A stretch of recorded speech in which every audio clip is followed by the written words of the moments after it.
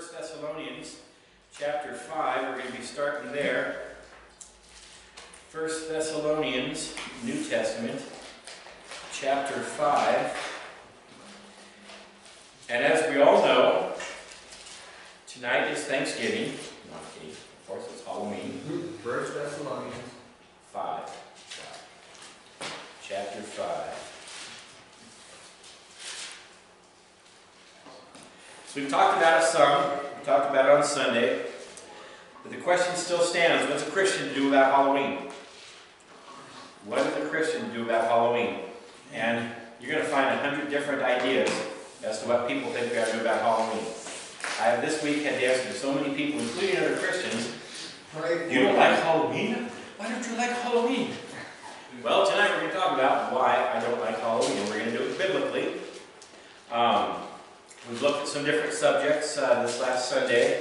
We talked about it from the perspective of going back to the origins of things and why that is important. Now in the past I've talked about this, and I've done this lesson before. I don't have it on record yet, and there's some who haven't heard it. And I think it's very important for us to understand and be able to give a biblical answer to why we don't hold to Halloween. And what we're going to talk about is the word evil in the Bible. Okay, 1 Thessalonians chapter 5 and verse 22 gives us a command. It says, abstain from all appearances of evil. Abstain, that means stay away from, don't touch, don't mess around with it, reject it. Abstain from all appearances of evil. Now I want you to know that it doesn't say abstain from all evil. Now, why doesn't it say that? Well, because we already know that, right? As Christians, we know to abstain from evil. But this goes a little further, and it tells us to abstain even from all appearances of evil. Now, some will say, well, there's nothing really necessarily evil about Halloween, and that's fine and dandy. We're going to talk about why it is evil. Now, obviously, the name of the lesson here is Halloween, Thrice Evil. Now, why do I call it that? Well, because the word evil in the Bible has 3 different definitions to it. Okay, it's got 3 different definitions. Where am I here? Here we go. 3 definitions to the word evil. The first is that which is wicked in nature. This is the one we normally think of when we think of evil. You know, just evil, that's evil. That which is wicked in character or in nature. Number 2 is that which is destructive or injurious. It causes injury. It causes destruction, damage. And number 3 is that which is troublesome. Now today we wouldn't necessarily call something troublesome evil. We might say it's annoying, it's irritating, it's combative. But the Bible uses that term evil in this context as well. So very quickly we'll just kind of go over some examples of these 3. A quick overview of it, how it's used. The first definition of evil is a commonly known and used definition. That's which is evil or wicked in nature. When we say the devil is evil, that's of course what we're talking about. An example from the Bible would be in 1 and 2 Kings and in the book of Chronicles. Many of the kings of Israel, in fact I believe all the kings of Israel, and most of the kings, or about half of the kings of Judah. And why do I split that? Well, because at this time the kingdom of Israel was split into 2 parts. The northern kingdom and the southern kingdom. The northern kingdom was Israel, the southern kingdom was Judah. And many of the kings were called evil. Now, why did the Bible say that? Well, because the Bible says that they did wickedly. They did evil in the sight of the Lord. They did wickedly in God's eyes. They did that which was against God and against His ways. And not only did they do it once or twice, but this was the overall character of their reign as a king. It's not that they just did something bad once or twice. You know, David, who was considered the apple of God's eye, David, who was considered, you know, one of the greatest of the kings of Israel, did a couple of very wicked things in his reign. But he was considered a good king because his overall character of his reign was good. But many of the kings, their overall character was just generally wicked. They rejected the worship of God. They brought in idols. They put idols into the house of God. They did great wickedness in the eyes of God. So this is that first definition, that which is evil or wicked in nature. Now the second definition is that which which is destructive or injurious. Now we can think of a car crash, okay, a car accident. It causes damage. It might injure or kill a person. We might look at that and think it's evil. It's not necessarily evil in that it's wicked. It's evil because it's a bad thing. It's a terrible thing that happened. We don't know what happened. And a good example in the Bible would be when the Hebrews were at the foot of Mount Sinai, and when they were in the wilderness, just after they had left from Egypt.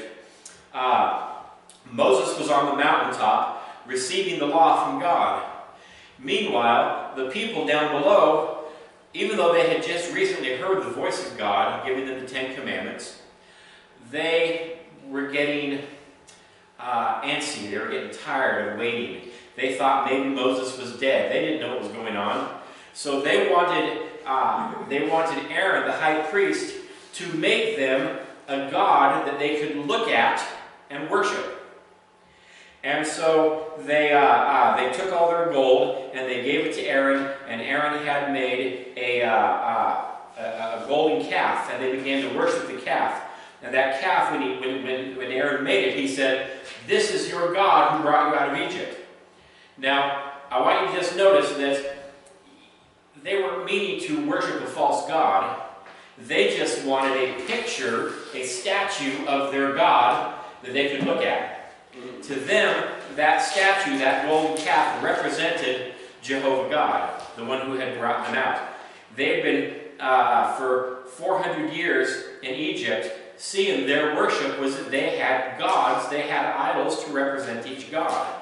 They wanted an idol, a statue that they could look at of their God. Well, God had just told them not to do that. So when the Lord sent Moses down, he told Moses, they're already breaking the law, and he says, I'm going to destroy them all because they've done wickedly in my sight. I'm going to kill every last one of them, and I'm going to start a whole new nation out from you, from your lineage. And why? Because they had done wickedly in the eyes of God. But the Bible says that when Moses pleaded before him, that the Lord repented. But it doesn't just say he repented. Now, mind you, he doesn't repent of like sin like we do. That just means he changed his mind from what he said he was going to do. But the Bible says that he repented of the evil which he was going to do. Now, does God do evil? Does God do wickedness? No. This is what it's talking about. This is the evil that God was going to do. He was going to destroy the nation. Now they had done this. He was going to do this to them.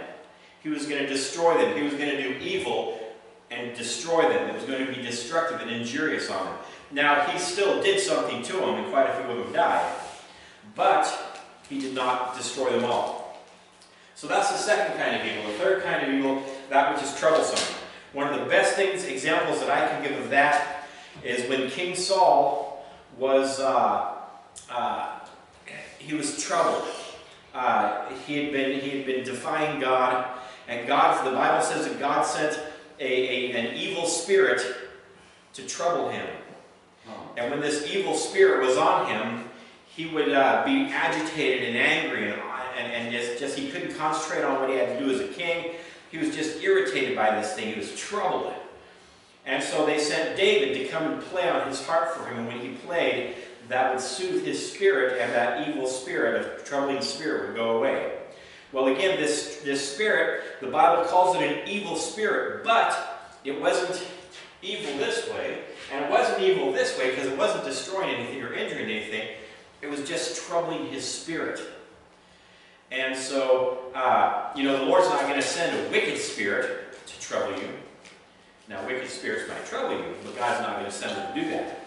But he sent a troubling spirit to Saul. It caused him depression. It caused him melancholy. And so when David came and played, it soothed the spirit, and that evil spirit of troubling from the Lord left him. So these are the three types of evil that the Bible describes. Okay? Wicked in nature, destructive or injurious, and troublesome. So it is my intention tonight to show us how Halloween fits all three. All three. So then we know, as Christians, we ought to abstain. Huh? Yeah, remember a little bit of Masters. Yep. So number one, is it wicked in character? Okay, is it wicked in character? You make it that Um, way, it would be. Yeah, well now listen. The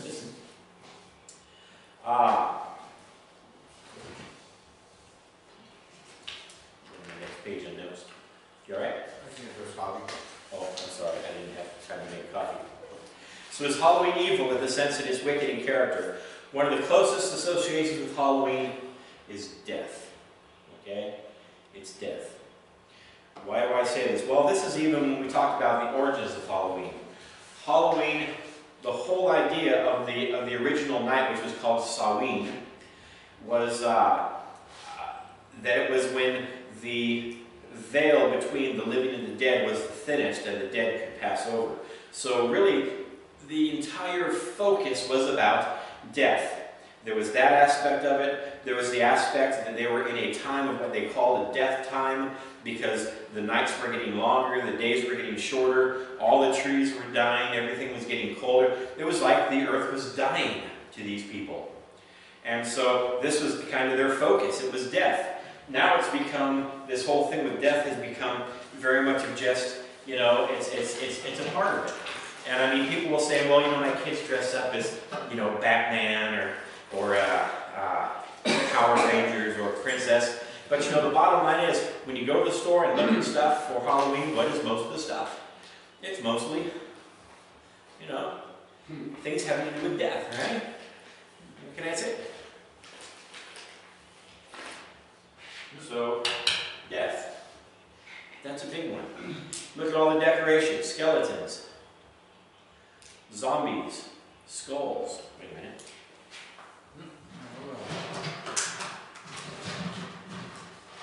I have stuff with me. Think fast. Oh, you didn't think fast. Think fast enough. Think fast. Oh.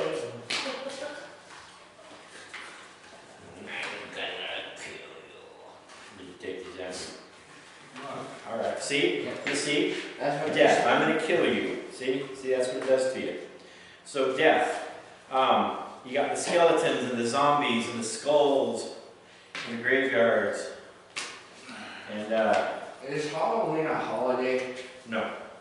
Some people call it a holiday. But it's not really a holiday. Let's see if I'm still good. It's a witch's holiday. They're a little I believe bit- that to be true. It is true. Alright. Okay, so skeletons. Skeletons. Graveyards, tombstones, vampires, mummies, haunted houses, haunted forests, haunted hotels, haunted everything. You can go to the store, you can buy a mechanical zombie that'll rise up out of the grave, or pop up out of the grave. You can go down, you can buy fake knives, fake blood, axes that drip blood. You can get monster movies, they're popular at Halloween, right? Especially the maniacal slasher type films. Those are the big popular ones this time of the year. The Halloween series, Friday the 13th, Nightmare on Elm Street, all the good chop 'em up movies. Those are very popular at Halloween. And there's a reason. It's because Halloween is about death. Now people will say, well, death is a normal part of life. Why shouldn't we make fun of it? It's a normal thing, but it's the enemy of what Christ is.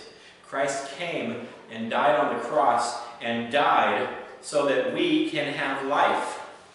You know, it's the opposite of it. You got your haunted houses, got your, come on, your zombies coming up out of the grave. You know, I thought I had a video of one. Oh, there it is.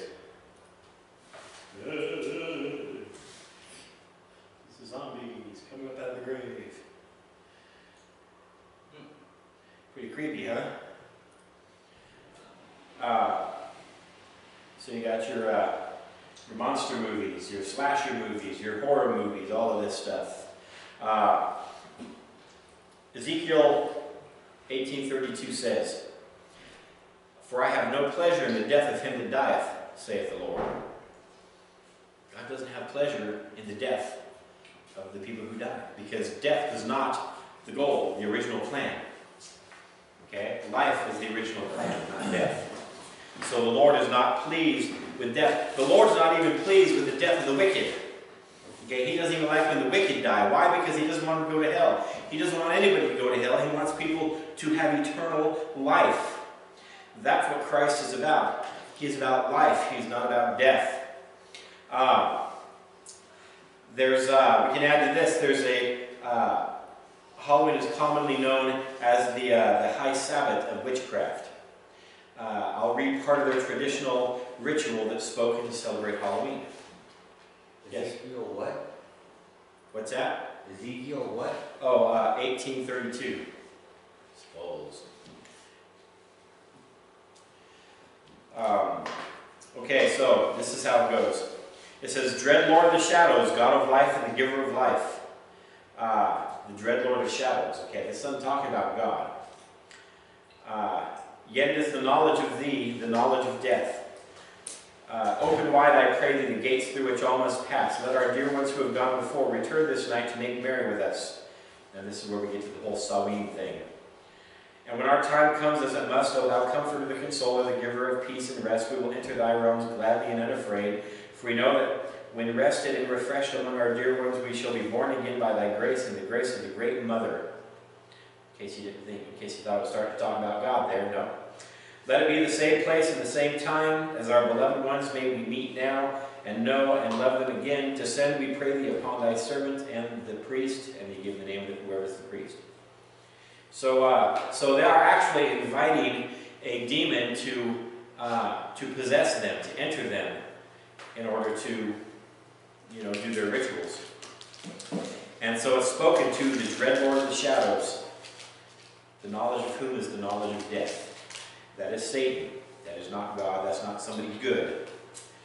So, and part of this was written by a man by the name of Aleister Crowley, who was such a wicked man, people generally called him the Beast. He referred to himself as the Beast, and he was pleased about that. So Halloween is a glorification of death, and it is a high holy day to witches and Wiccans. It's evil, all right? It's evil. We can go over darkness. It's all about darkness. The three main things of Halloween is death, darkness, and fear. And all three of those are the antithesis of Christianity. Christianity is about life. It is about Christ casting out fear. Okay? And it is about light, because Christ is light, and in him is no darkness at all. So, number one, is it evil? Does it match? Does it meet the criteria of being wicked? Absolutely. It glorifies death. It's a high holy day of the witches and the Wiccans. Yeah, it's wicked. Number two, is it destructive or injurious? Well, there's a little thing. Has anybody ever heard of the Devil Night Fires? Yes, ma'am. You're missing the T. Is it disruptive or injurious? That's what I meant to say. Is it disruptive? Absolutely. Destructive. I'm missing a T. Sorry. I still read it. I mean, Has anybody ever heard of the Devil's Night Fires? I don't know how much these go on today, but at one time this was a big deal. Bonfires used to be bonfires. Yeah. So this was a report on this. On both Halloween and the evening before, popularly called Devil's Night, the occurrence of fire increases in both structures and outdoors. As Halloween has typically been associated with activities and cultural icons related to mischief, it's not surprising that the origin of many of these fires is suspicious or incendiary. That means somebody started them. In fact, arson fires on these days are nearly 10% higher than the national average. Some communities have had significant incidences of Devil's Night and Halloween arson fires. In 1994, Detroit, Michigan experienced a record number of Devil's Night arson fires. Since then, Detroit and other communities throughout the nation have initiated programs to report suspicious activity around the area in the nights of October 29, 30, and 31. So you actually have 3 nights that these things are associated with. Well, we have a coincidence of all these California fires. Yeah, although those probably aren't the same, but same time right now. So these fires may well be associated with what Delia mentioned of the bonfires, or they were called bonfires. And the point of the bonfires was to try to give the sun more light and more fire to get it to last longer, to stay up longer. They were trying to endow it with extra power. So they call them bonfires today. They were called bone fires because they tended to burn a lot of bones in them, because they made a lot of sacrifices. Now, some people today will say, well, they would sacrifice a cow, but they were probably sacrificing people as well, because human sacrifice has always been utilized in pagan worship for favor from the gods. So that's probably a part of what it is. Okay, so to that we can add the statistics on the average of what we have here. 4 times more children aged 5 to 14 die on Halloween between 4 p.m. and 10 p.m. more than any other night of the year. And that's based on a 25-year study by the Center for Disease Control. So that's not an independent fundamental Baptist group coming up with numbers. That is the government CDC. Now say what you will about them, but they usually aren't going to go on to things that are politically incorrect unless there's a good reason for it. Now this is only deaths that are caused by children being hit by cars. Okay? A lot of kids get hit by cars, as you can understand why. It doesn't include deaths resulting from other incidents. Add to this, kids getting beat up for their candy. Okay, that happens. I got beat up for my candy when I was a kid. If you can believe I was once small enough for people to beat me up. There is the well-known, though unsubstantiated foreign objects in the candy. I was just watching something where a mother was showing that her kid got Twizzlers. I think it was from last year. And she popped one open. There's a needle sticking in it. You know, these things that people will say, oh, this is all just urban legend. Well, urban legends are often based on something. And it does happen, as we can see here. Token shedding of blood. Token shedding of blood. Or just being mean too. So, but I'm saying, yeah, there's a certain amount of both of it. And of course, nowadays, we have something totally new to throw in there. And people have tried to tell me, oh, this never happens. But it's the marijuana edibles. Okay? The candy companies, well, not the same candy companies, but the marijuana edible people make candies and they make them look like your standard candy. Now, they're not all in these nice, neat wrappers that people would kind of look at and say, I was talking about that online the other day, and somebody said, oh, that never happens because these things are so expensive. I said, seriously? I said, you get a couple of stoners who are stoned and think it would just be funny to give out their marijuana candy to kids. They absolutely would do that. Oh, it's too expensive. They'd have to be rich. Anybody remember when it was a popular thing to make marijuana brownies? Well, marijuana was real expensive then and illegal on top of it. But people would do it just because they thought it would be funny to get everybody in the office stoned or at school stoned. You know, people do it. Kids have gone to the hospital because they got hold of candy that had the marijuana in it. The marijuana, that makes me mad. Don't do the marijuana.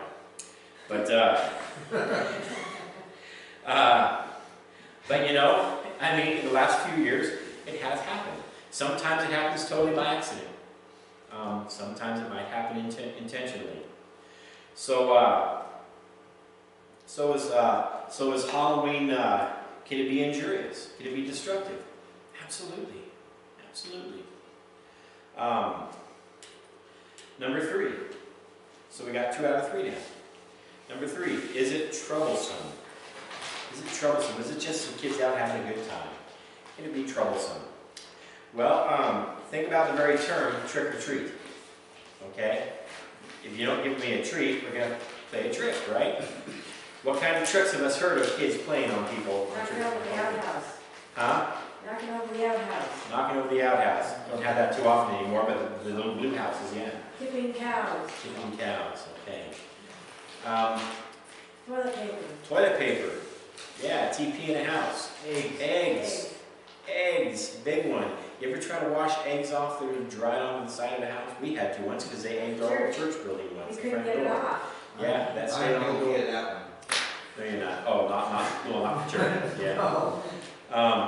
I've TP'd, and TP doesn't sound like a big deal until it gets wet, and then you're never getting that stuff off. So go online and type in the search on Halloween vandalism, see how much comes up. And it especially seems prevalent in Great Britain, of all places. Add to this the huge amounts of candy. Well, let's see. That's pretty clear. Okay, so TP. Oh yeah, people chucking paint into cars, vandalizing houses. No candy. Egging things.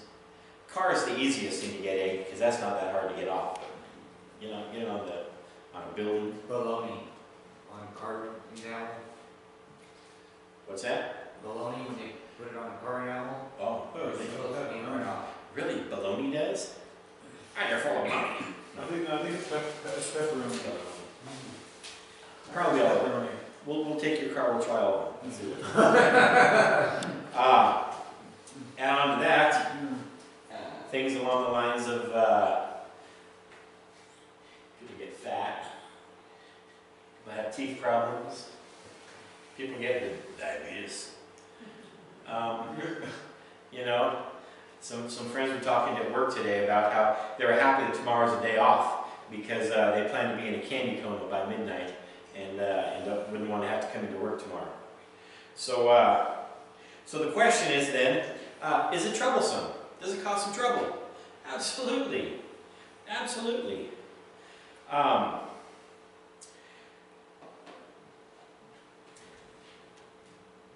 could preach an entire message on the roots of Halloween. I could preach about the various meanings of the traditions, where they come from, the rituals that take place. I could spend an hour or more talking about the involvement of the witches. In fact, tonight, I believe it was, the witches, a huge group of witches were planning to cast a restraining spell on President Trump tonight, because this is their high holy night, or unholy night, I would call it, unholy night. But, and this is the night they want to do that, because this is the night they believe they have power.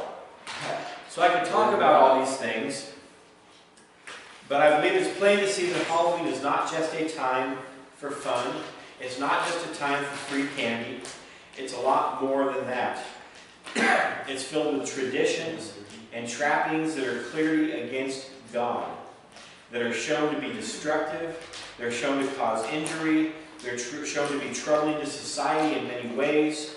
And as such, I believe that without the Bible saying specifically, Halloween is evil, because they didn't have Halloween when the Bible was written. I think the Samhain was around before that, but not Halloween. It doesn't have to. See, the problem is so many Christians want to have everything specifically spelled out in Scripture. And if it's not spelled out in Scripture, they figure, well, we have freedom to do it. But as I've shown you tonight, if we take what the Bible does say, and we apply those things, those teachings, to everything, which is what we're supposed to do, we're supposed to take everything in our lives and read the Bible and try to apply what we can to it to see if it's right or wrong. Now, don't get me wrong, there are actually some things that are kind of gray area. There are areas where we have some liberty to choose one way or the other. But, you know, when we have something that says to abstain from all appearance of evil, there's a lot of things we can apply to that. Now, granted, a lot of people out here would probably say that we're evil because we're teaching this. But we have to go by what is evil in the eyes of God, not in the eyes of the world. Okay? That's what matters to us. And the Bible gives 3 definitions to the word evil. And clearly all three can be applied to aspects of Halloween. It doesn't mean everything that everybody does is evil. It doesn't mean that everybody who's celebrating Halloween is evil. No. It just means that the basics of the night, the traditions, the trappings, the things that are clearly, openly a part of it, represent certain things that are evil. And as such, as Christians, we ought to stay away from them. Because they're not just evil, but they're even the appearances of evil. We as Christians need to be very careful of everything we do in our lives. Now, I don't believe that Christians should never have fun. Okay? I was juggling plastic skulls. I mean, come on. We can have fun. This sermon's not against fun for Christians. Okay? But I believe that we can have fun without compromising our Christian beliefs and our Christian principles. I'm not against all holidays.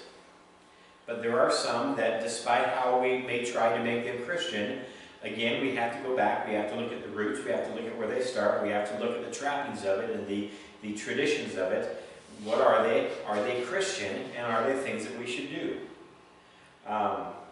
Most of us know that I stand against Christmas. Now, my stand on Christmas is not as hard as my stand on Halloween. Halloween is so blatant, how can you not be against it? The way I think. Christmas, you know, there's a few things that I would avoid. Lying to your children. Lying to your children is a big one. You know, if you want to sit down and watch Santa Claus stuff, great, have a good time. As long as the kids know that it's all make-believe and aren't expecting Santa to come and do something, you know. I love Christmas movies, you know. But, you know, don't put yourself into debt over it, you know. Don't, you know, I know I talk to friends and that's like, you know, we'll be paying for Christmas for the next 6 months. No. What kind of a holiday is that? Holidays are supposed to be freeing. They're supposed to be fun. Not worrying about, oh, I'm going to have fun today and worry the next 6 months because I'm going to be broke. You know, one of the things we like to do around Christmas, we haven't had a chance to do it in a few years, is we'll make Christmas cards, but they're actually tracts. But it looks like a Christmas card, but it's got the gospel in it. And we'll put it in an envelope, we'll write Merry Christmas on it and everything, and we'll go downtown Reno and we'll pass them out to people. And we'll just say, Merry Christmas, Merry Christmas, Merry Christmas, Merry Christmas. It's Christmas. What is that? It's a Christmas card. It's just a Christmas card. Merry Christmas. And we've actually had a couple. Now, amazingly, a lot of people will reject it. No, I don't want to do that. You know, if I said, free shrimp cocktail, they'd be taking 6 of them. But we've actually had a few people come back and say, thank you. I haven't gotten any Christmas cards or heard from friends or family this year, and this means a lot to me. Thank you very much. So some people get something out of it. And you know, we don't know how many of them are going to read them and get the gospel out of it. And we don't know if any of them are ever going to get saved. But you know what? We're planting a seed, and that's what we're told to do. We're either planting or we're watering, but it's the Lord who will bring the increase. We may never get to see that, but we don't know how many we're going to be just a part of somebody getting saved. I would like to do that. It just gets hard to get everybody together, have everybody enough room. We used to have a van, so we could haul a bunch of people down there. We don't have a van anymore. Third seat in the Suburban. Yeah, clean that third seat up and put it in there. But and you know, sometimes when we haven't been able to do that, we've gone through Title IX here and done the same thing, pass those out. Just told people Merry Christmas, Merry Christmas. They're getting the gospel in their hand. So again, I'm not against fun. It's just as Christians, we need to be sure that even when we have fun, is it going to dishonor God? We don't want to dishonor God. Maybe not everything is going to necessarily honor Him, and we should seek to always honor Him. I don't know that I can say that going and walking down the river with my wife holding hands with her is necessarily honoring God, per se, though I think it is, because I could be walking down there with somebody else's wife. So, and that would be a bad thing. So what we do on all these things, when we consider, are we going to do this holiday, that holiday, Christmas, Easter, Halloween, Thanksgiving, 4th of July, Veterans Day. Everybody can celebrate Veterans Day, that's okay, it's my birthday. But all of it's got to be done in consideration of Christ. Are we honoring Him? We should honor him a lot. We should honor Him in everything, as best as we can. So, but again, Halloween, that's what we're talking about tonight. Doesn't matter how hard they tried. You know, the Catholics tried to turn it into a Christian celebration, call it All Hallows Eve, which was the day before the All Saints Day. And it just really didn't catch on. It's just Halloween, it's just Samhain, it's just the night of the dead. And that's what it is, you know. Dia de los Muertos, Day of the Dead. I don't know if my Spanish is good there or not, close enough. How about that dead bread? The dead bread? What? You saw the bread at Walmart? It was in Spanish. And that's what Oh, the yeah. was. Yeah, it was Spanish for dead bread. It's bread for the Day of the Dead. Special dead bread. So put your direction into serving God, pleasing Him, not just yourself, not just the Lord. Okay. Let's pray. Heavenly Father, we thank you, Lord, for this night, Lord. We thank you for this lesson, Father. We thank you, Father, that even in such small things, Lord God, we can gain great truth if we're willing to open our eyes, we're willing to look with a heart toward you, Lord God, to see what we should and shouldn't be doing, Father. Not everything in this modern day is mentioned specifically in your word because it couldn't be. It had to be applicable to the people who it was written to then as much as it is to us today. But Father, you have left us many, many good things in here if we're willing to study the word, if we're willing to open it and learn and seek your will, Father. And we just ask, oh God, that in what we do, Lord God, that we would be honoring and pleasing unto you, Lord. Father, we ask that you would bless this night, Lord. We ask, Father, that all these kids and adults that are walking around tonight, Lord, keep them safe. We don't want anybody hurt, Father. We don't want anybody hit by cars or beat up or anything like that, Father. We do ask for their protection, Father, but we also ask, Lord God, for their salvations. Help us, Lord God, to be quick with the gospel to those who are in need. And we just thank you so much for it, Father. Bless this night now, we pray in all things. We ask it in Jesus' name.